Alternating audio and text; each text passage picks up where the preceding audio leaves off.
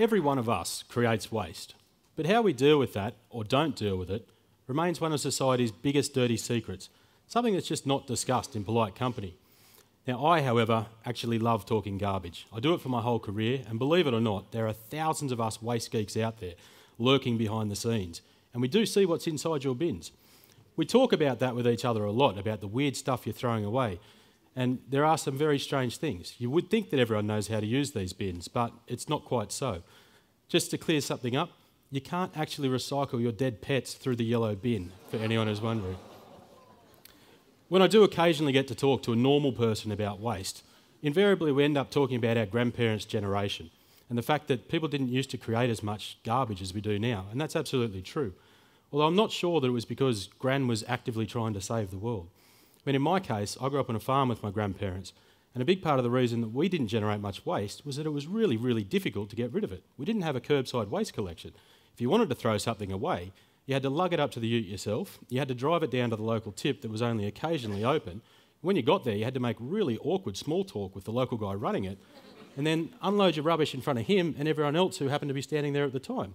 I mean, my grandmother was legitimately concerned about glass recycling in case the tip operator thought the Lamb family's been drinking too much. And she possibly had a point. Now, just like everyone else in the room tonight, I now live in Sydney, where I have got a fantastically convenient waste service.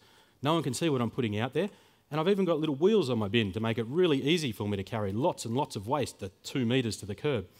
And if you live in an apartment, you might not even have to wheel your own bin at all.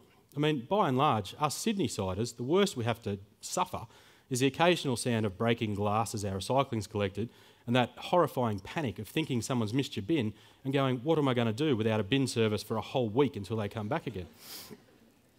Now, obviously this isn't the case all over the world. I mean, there are many parts of the world where waste is still a basic health issue. Shockingly, that photo that I've just flashed up, that's not a third world country, that's not a historical photo. That is what regional waste management looks like in some of Australia's regional areas. It's quite a scary thought. In Sydney, of course, the household waste system works so well that it's easy to forget how important a service it is.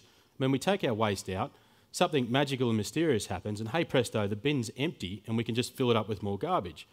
So where does that waste actually go to, and what really happens to it? Well, for the last 50 or so years, the main focus for us has been trying to address those health issues, and we've developed a system that's kind of out of sight, out of mind, based around the use of sanitary landfills. Now, don't get me wrong, a sanitary landfill is a whole lot better than an unsanitary landfill, which is an open trench in the ground, crawling with vermin and bubbling away with toxic leachate. But even with a best practice landfill, we're hardly talking about the pinnacle of engineering design. I mean, if you're lucky, it might have an engineered liner system to try and stop the worst of that leachate, the toxic landfill juice, from dribbling out into the groundwater. And it might have some gas collection wells to try and pick up a bit of that odorous methane emission. And if you've got enough waste, you might even generate a little bit of electricity. But really, there's an inherent problem with the whole system. Even if you've got the best darn hole in Australia, there's just an issue with the fact of you're pushing resources into this hole. There are very few items in our waste stream that serve no higher purpose in the world than filling up a big hole in the ground. We could talk about any item you like, and I like to play this game, so if anyone wants to catch me at the bar afterwards, we can go through any item in the bin at all. But for now, we'll just talk through the example of a metal can. You know, the materials to get that have been mined out of the ground somewhere. They get transported thousands of kilometres to where they can be processed to a form to make into a can. Then they go off to another factory where they get filled up with some sort of food. Then they get transported all the way back to Sydney, and they finally make their way into a supermarket shelf. You know, some lucky shopper picks it up, and then a few weeks later, they've got a screaming hangover, and they go, you know what, I need a big breakfast, whip out the can of baked beans. Now, once they've eaten their beans, if that can goes into the yellow bin, it's reasonably easy for us to recycle it. You know, we can pick that up, and instead of going through that whole process of mining the raw materials, we can insert that back into the productive economy. But if our seedy chef, you know, throws it into the wrong bin, either because they're just a poor recycler or they're so blurry that they can't tell the bin colours, the chances are, even in Sydney, that can is going to get pushed into a landfill. It's going to get dropped into a big, deep hole in the ground. Someone's going to scrape a little bit of dirt over it, and it's going to sit there until it eventually breaks down and contributes to that landfill leachate problem. I mean, really, guys, is this the best we can do with these materials? Can't we do better than affording them a cheap mass burial? It's not just a can. I mean, you pick any material you like, and there are better things to do with this. It can be difficult to comprehend the scale of the waste issue when you're only looking inside your own bin. But trust me, when you've stood at the end of the pipe and you're looking at everything that's coming through the system, this is a really, really scary problem. We keep talking about trying to be a less wasteful society and trying to generate less waste, which is obviously a great ideal, but it's not working. The amount of stuff we're throwing away is increasing at a terrifying rate. Across Australia, we currently generate and throw out 50 million tonnes of materials, and we're on track for that to be something like 80 million tonnes the way things are going. Of that, only about half of it's being recovered, and the rest of it's going into a landfill. It's a really scary problem. If you look in New South Wales, the average household generates about 24 kilos of waste per week. That's about 1.2 tonnes a year, and that doesn't even count the things that are away from home consumption. So anything that you throw out tonight and don't take home to your household bin doesn't get counted in that 1.2 tonne figure. In Sydney, we think we're pretty good recyclers. Now, pretty much every household has a yellow bin for recycling. And most households, about 90%, have access to a green bin if they've got enough of a garden to generate some organics. The problem is that that's only dealing with about half of our waste stream. There are items that you just can't recycle in your yellow bin and you can't recycle in your green bin. And we can't just keep clapping ourselves on the back and pretending that dealing with the easy half of our waste problem is enough. We need to tackle the rest of the solution. We need to find solutions for that red bin mixed waste. Happily, there's plenty of examples of where this works. You know, I'm not talking any crazy futuristic concepts here. If you look to the most progressive European cities, they've all but eliminated the use of landfill altogether. In Sydney, in the whole of Australia, there are a handful of red bin recycling facilities that we could talk about. But the biggest one in Sydney, and the one that I know the most about because our company works with them, is Global Renewables at Eastern Creek. This facility's been there since 2004, and it processes about 250,000 tonnes of household red bin waste each year. Since it's been operating, it has managed to divert almost 2 million tonnes of waste away from landfill. Waste that would have gone into a landfill if this facility didn't exist. So how does it do that? Well, you find that about half of the average Sydney red bin is made up of organics. It's your foodstuffs. And the big product that comes out of this type of facility is a compost that New South Wales farmers use to improve their soil productivity.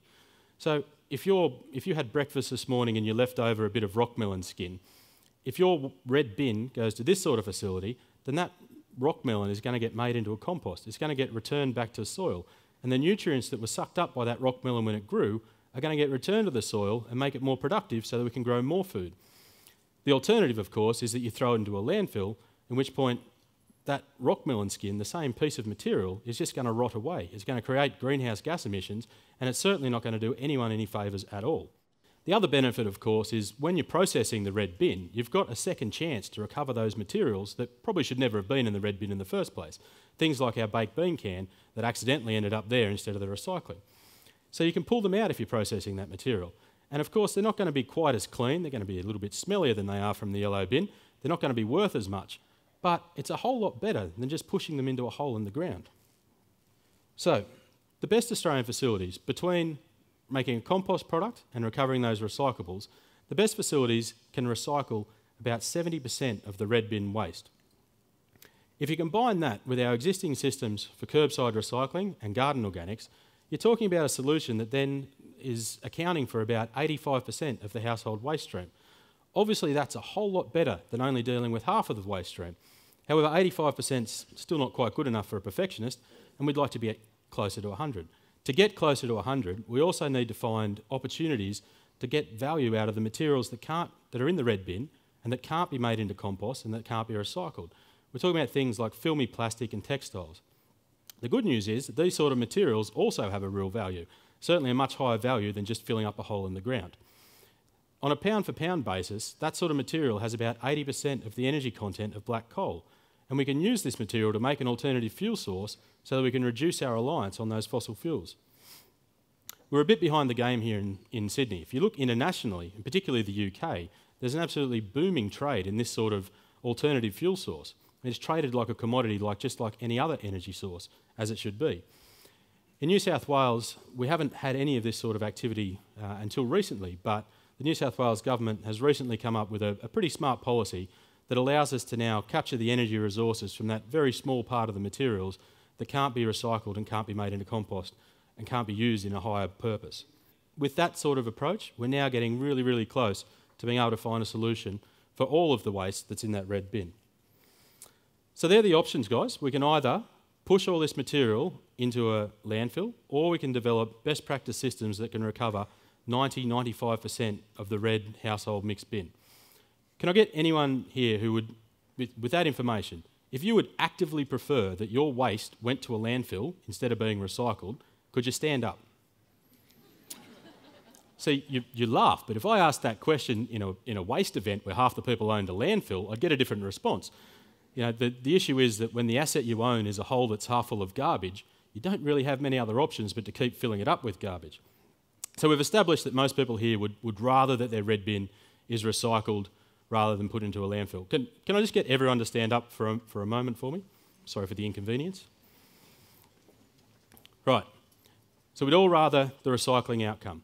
Can I get you to stay standing up if you would be happy to pay your household, an extra $1 per week to have a 90% recycling rate rather than have your red bin go to landfill? And sit down if you wouldn't pay the $1. Haven't seen anyone sit yet. $2, would anyone sit down at $2? I would really love to keep going and see where this goes, but I'll let you all sit down now. The reality is that's it. We're already there. $2 per household per week covers the gap between pushing these resources into a big hole where they're wasted and actually recovering them with best practice systems. So the obvious question is, why aren't we doing that? If we're talking about we've got the technology, we've proven that it all works, we can do it at a cost that's acceptable to the community, why isn't this happening all over the place? I mean, a big part of the problem is just complacency. Until we talked about it, you possibly didn't even think about where your red bin went. The other part of the problem is, even if you did care about where your red bin goes, you don't, as an individual, get to choose where that truck goes after it picks up your waste. I mean, these decisions about what happens with our waste streams are made by local councils.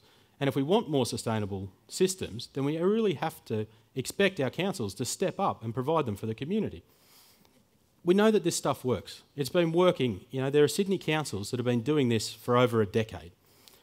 And then there's a bunch of other councils that have been sitting on their hands. And we won't even talk about our cousins in Melbourne or in Brisbane who haven't even got around to sitting on their hands yet. They're so far behind the game. But we know that this works. We can do it.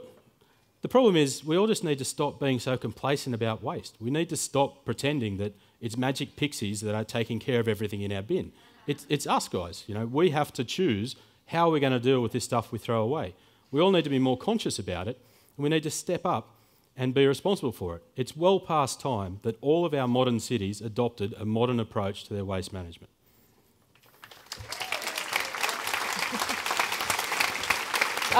Ladies and gentlemen, Garth Lamb, fantastic. Thank you. Before I let you go, what's the strangest thing you've ever actually seen down the pipe? You talked about people's pets. Come on, spill it in the landfill. Okay, so we see absolutely everything, but the strangest things are where people make really odd decisions on which bin they're going to put them in.